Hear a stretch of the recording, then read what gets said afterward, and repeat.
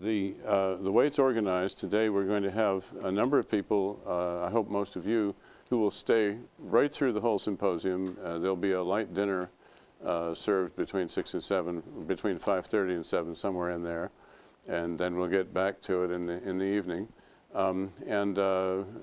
are very pleased to see people from so many different departments, including, of course, some students. And I expect that the audience will fluctuate a little bit as we go through the day and in and out of various phases of the symposium. The first part of this is going to involve 3 speakers, and we've all been restricted to a mere 10 minutes because there are so many people in the audience with things to say, and I want to give everybody a good chance to say what they have to say. If any of you in the audience at some point want to present something a little more formally, you can take one of these microphones and talk for, let's say, 5 minutes or so. We'll try to keep a reasonable limit on that side of things, but I'd like it to be an exchange of ideas.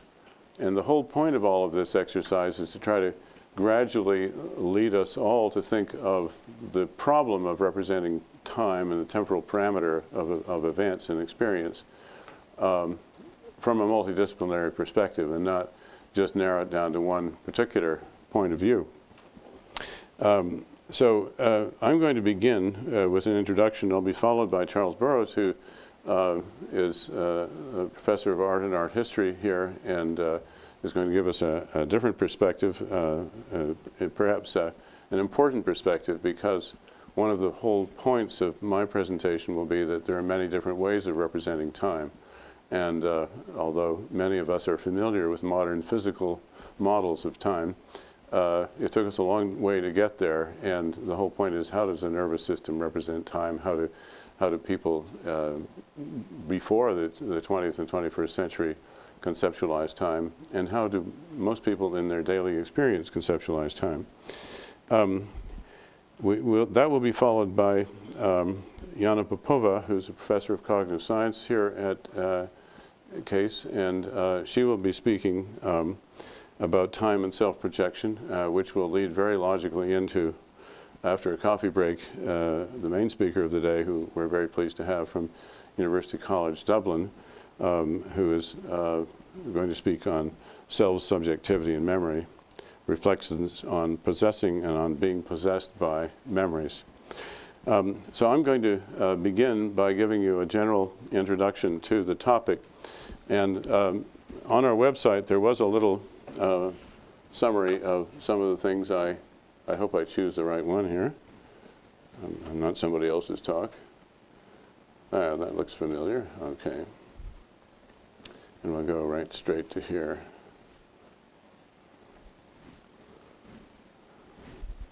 I guess I just pressed that. Okay. So I'm going to talk about evolving constructions of time. And of course, that's a bit of a pun because, as you probably know, I'm interested in cognitive evolution in the prehistory, if you want, of the mind and how we came to be the way we are. And at the same time, our own constructions, even within culture, keep evolving and changing, as any of you who followed modern physics would understand. And I just want to give you a notion that when you speak of representing time, you can speak of it at least on 3 levels. And I'm going to try to review these. In my own model of the nervous system, I reviewed all of the literature on many, many different species. And we know that simple animals, even insects, can represent time in the following sense. Some of them can perform a delayed response very accurately. They know exactly how long to wait before doing something. If you give them information, somehow they can represent time and delay their response. You could even say that simple insects have some representation of time. There's a number that physicists know and that some physiologists know called tau, T-A-U, which is time to impact, time to collision. And if you're a flying insect and you don't want to squash yourself when you fly to land on a tree, you have to decelerate very precisely, just at the right moment. And in fact, if you're being chased by a predator, you can't do it too early. You can't do it too late or you're squashed. you have to land just at the right, and a bird also calculates tau in a different way when a bird lands, time to impact. And it's now understood fairly well that it has a lot to do with the expanding visual world just at the moment of impact. Many, many different species can calculate tau in different ways, so there's no single mechanism for it. But it is a representation of time. So I have suggested that there are 3 levels of time of representation in the nervous system. One on the level of simple binding of most simple events, such as a frog catching a fly that crosses its visual field, and if it miscalculates the time parameter, its tongue will not hit the fly. It has to be accurate. The second one is on the short-term memory basis, and that's the basis of things like delayed responses. When you hold a response for 10 or 15 or 30 seconds because you know that if you respond too early, you won't be rewarded, you won't get what you want. And the third is what I call slower moving working memory process, ITG, intermediate term governance, which is something that I think is fairly unique to humans and maybe some of the social mammals. And that's the idea that you can represent very long periods of time that are way outside your immediate experience. And the question is, how do you do that? I've also suggested that those 3 levels ultimately subserve culture by supporting ITG, or intermediate term governance, so that cultural models of time can then be incorporated into the nervous system. So I want to just talk about 3 models that are in play when we talk about time. The first one is what might be called a base rate model. And the principle is that the sense of time is constructed from irreducible moments of experience, and that we can measure those irreducible moments. And that all representations of time ultimately have to be based on that standard base unit. That was a whole industry of research 20 or 30 years ago on the psychological moment, it was called, on the minima of time representation.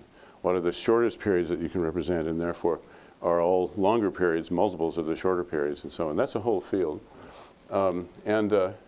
The base rate model says that you can't sense anything shorter than the base unit, and that there's a biological clock somewhere in the brain that is calculating time and keeping track of time. And that biological clock, of course, can change, and therefore your base rate can change under the influence of drugs and various other things.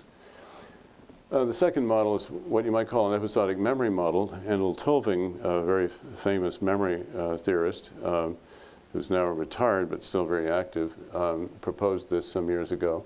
And the idea here is that time is not perceived directly, but rather constructed in memory. And it's an imaginative act. That is to say, the construction of time and your whole sense of time involves time travel in memory, and that's his term. The perception of time comes from one's ability to compare past experiences with present ones and project these into the future, and he calls this time travel. It's uniquely human ability, according to his theory. I'm not taking a stance on this, I'm being neutral in my talk. But he has amassed a great deal of evidence supporting the notion that episodic memory is indeed very special. Whether it's unique to humans is a question that we don't all agree on. But it's a totally different concept, because it says not that the temporal minima are the basis of time, but rather your ability to compare past, present, and future in memory. And then finally, there's what you might call a cultural model, which broadly includes a great deal. But the cultural model says that every aspect of time, the apparent duration of events, their rate of passing, their redundancy, indeed the very experience of time itself, is relative to a cultural worldview. And again, this is a radically different approach, because it says that, and I think there's a great deal of support for it on one level, that certainly your perception of larger events can be radically affected by culture and technology. Technology is a part of this. And they concede that there's a minor role in our experience of time for some kind of universal biological clock or primitive memory record, but the virtual world, framed in virtual time, is largely a product of culture and to a significant degree of technology. And I think that we all agree who work in the modern work environment that's so electronically driven, that our sense of time somehow has been hugely affected by the framework of timekeeping devices, including email, that now drive us relentlessly, 7 days a week, 24 hours a day, unless we construct some sort of defense mechanism against it. So we have all of these elements in play, and I would encourage you to be open to different points of view you're going to hear today. There are a lot of very different approaches, and obviously on the base rate model you might even want to tinker around inside the nervous system and look for biological clocks and so on, and minima. In the episodic memory model you also are interested in nervous system, but you're also interested in people's performance behaviorally and to some degree in their subjective records and in pathological cases of memory defects, amnesia. And then finally on the cultural model, well, of course you're interested in the construction of time, the deconstruction of time, and the cultural comparisons between different groups and so on. I was going to say that to some degree time is very much influenced by what I've called the external symbolic storage system, by exograms or external memory systems. And you can, if you look at something like Stonehenge or any kind of massive astronomical construction, and there are many different civilizations that have constructed similar things, they are timekeeping devices for the entire culture. They are ways of tracking time for harvesting, for various celebrations, for even religious events of various kinds that are of importance to people. So timekeeping on the massive scale is something that's very related now to technology and particularly to computers, and also is very much influenced by our subjective view, our cultivated cultural view of time. I've made the point that we carry many different types of representations in our mind at once as modern human beings, and that all of these things are affecting our sense of time. And I think it's rather important to see how they interact, how these different levels of representation interact. I just would also suggest that consciousness has a very major role in this, that somehow our awareness of time is both direct and enormously influenced by all sorts of indirect factors, including culture itself. And that's by way of just a brief introduction to the theme. And perhaps what I suggest that we do is that as each speaker presents, and obviously our next speaker, Charles Burrows, is going to take it from a cultural perspective, we should have perhaps just a few minutes for questions for each speaker and then a general discussion after we've all finished, because we'll have plenty of time for that, as it were. Time always comes into all our factors. So initially, I'd like to entertain any questions you might have about my presentation and about getting on with it. And at that point, perhaps we can have Charles step in. So please ask questions if you have any right now. And we'll, rather than have the three speakers in a row, we can also do that if you prefer. Questions? Yeah, go ahead. Your concentric representation of episodes are surrounded by mimetic, linguistic, and external. Could you explain that just? Okay, sure. I'll just go back. The episodic memory model of Tulving would be embedded in this level, so that your representation of time in your life, the stream of consciousness, as James called it, is a series of events and episodes that are remembered, and they are remembered in a very particular way. In fact, it's a very remarkable thing because episodes in your life are not clearly bounded. Your own perceptual systems and memory systems allow you to create those boundaries. And many, many different species of social animal can do this, not just human beings.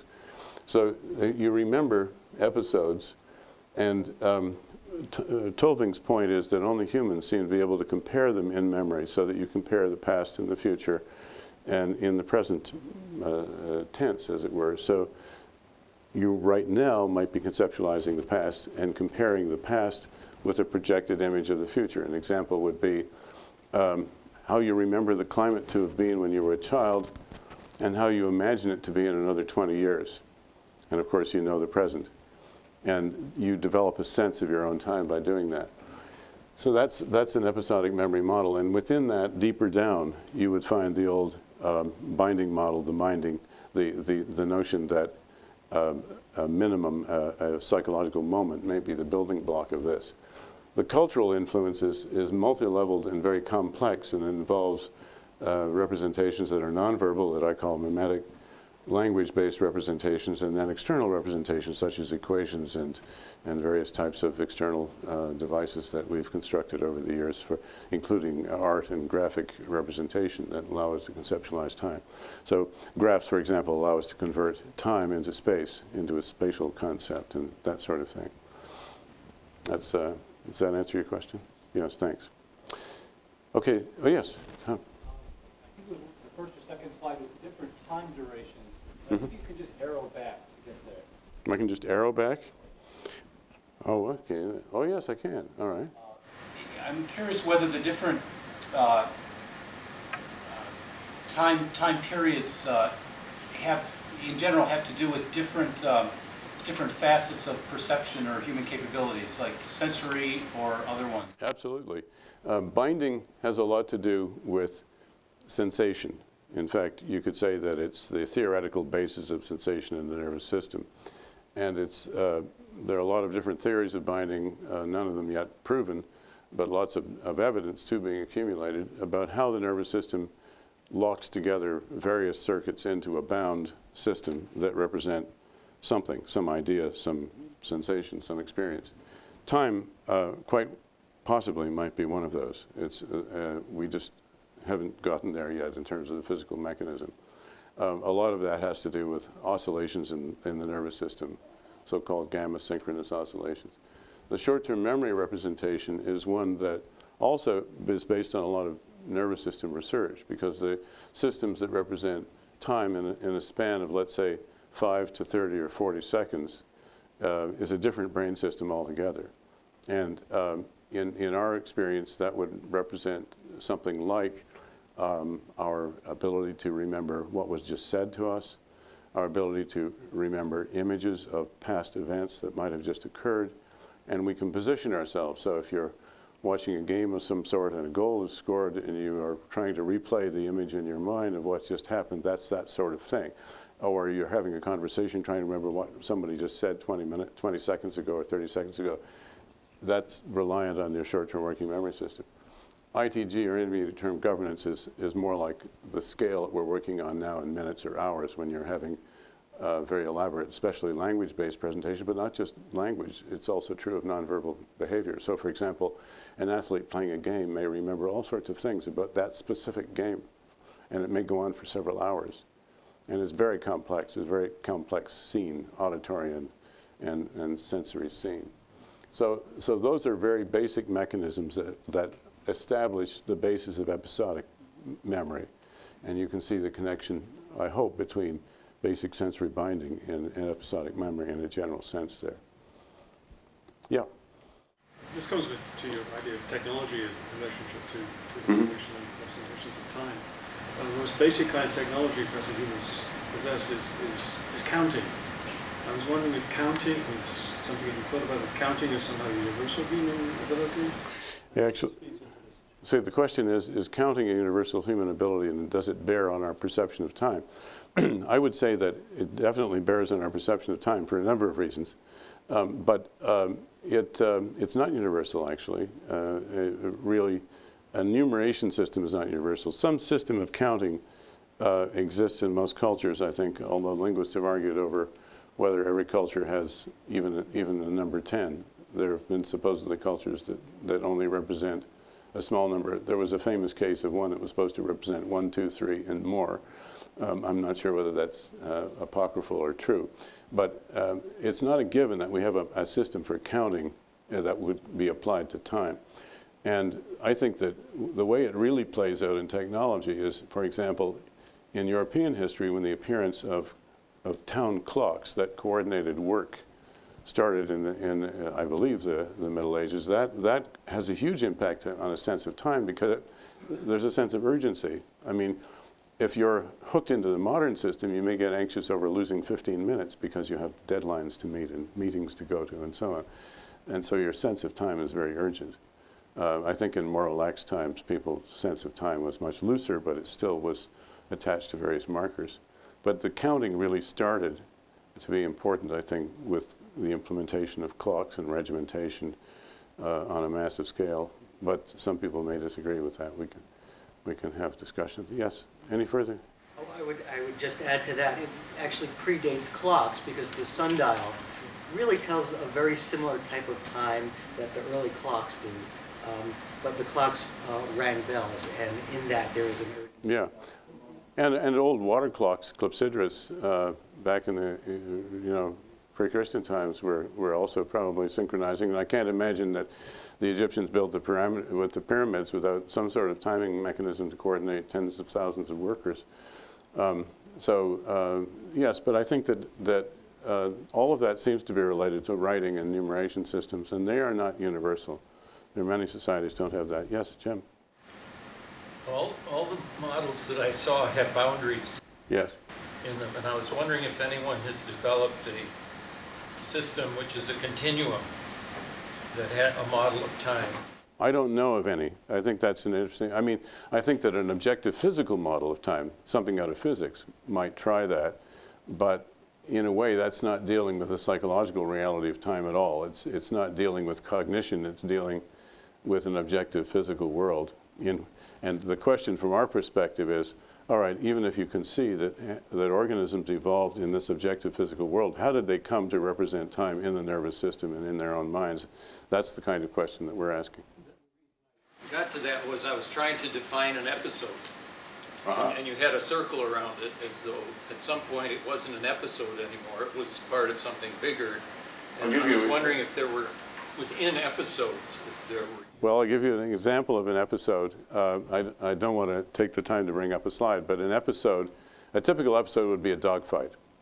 All right, now, dogs can not only remember dogfights, they can remember exactly who won, who lost, where the fight took place, what the consequences are down the line, and so on.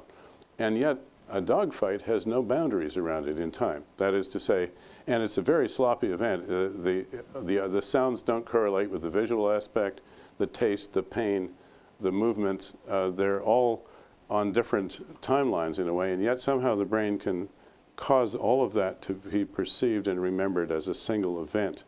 It's an extraordinarily complex computation, and any social animal can do it. So that'd be a typical episode, and within that episode you have many events. When dog A bites dog B, that's an event. You could even say the moving of the jaws is a micro event. So the episodes are built out of these events. And within those events, they would argue, well, the temporal minima kick in of time, and those events have to be constructed from those temporal minima. So that's, from a nervous system point of view, how these mega representations of events are built up. And certainly my own culturally based model is entirely built up from event representations, which, by the way, is a very important field of research in child cognitive psychology, because the question is, how do children step through various stages of being able to represent events? And that, of course, ultimately culminates in an adult sense of time. That takes a great deal of time to build, as it were. A useful concept, time, isn't it? Can apply in many ways. All right, well, I'll call since I'm also the chair, I'm compromised here, I'll call the first session and ask our next speaker, Charles Burrows. Thank you very much.